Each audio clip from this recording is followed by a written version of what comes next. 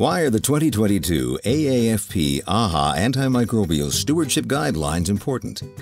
Antimicrobial resistance poses a growing threat to both animal and human health.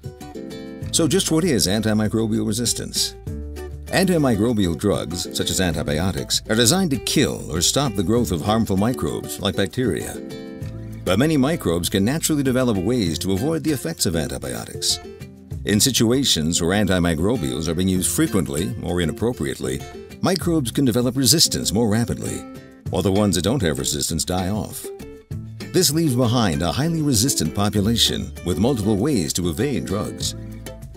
Why is this so important? These resistant microbes can cause serious disease for which there may be no treatment in animals or people. Or the only effective drugs may cause severe side effects.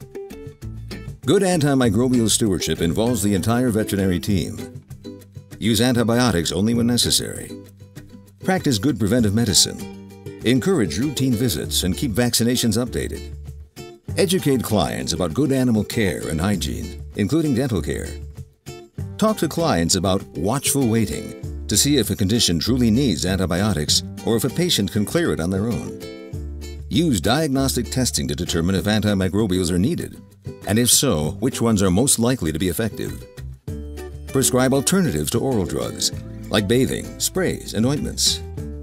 Recognize risk factors for infections in pets and work with clients to prevent infections from occurring.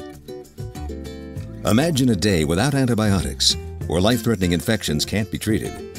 By adopting good stewardship practices, veterinarians can help safeguard our antimicrobials to protect both animal and human life.